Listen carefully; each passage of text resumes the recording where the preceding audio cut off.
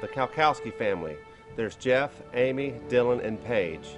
I've known them for several years now. They owned a sign company, and Jeff was diagnosed with cancer of the tongue. Their life has just been tough, and I came over here to see about painting their house months ago. And through a turn of events, I got a bunch of people involved. Jeff now is 100% disabled, and we just all merged together to bless this family. And we did amazing things here because they are an amazing family, and it's nice to be part of a work that blesses people. Yeah, they definitely deserve it. Jeff has gone through a lot here the past couple of years. Amy stood right there by him, working hard to keep the shop open and you know, keep the family running.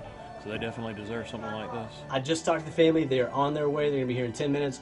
All the volunteers are outside getting ready for them to be here. I'm so stoked for them to come and see their house.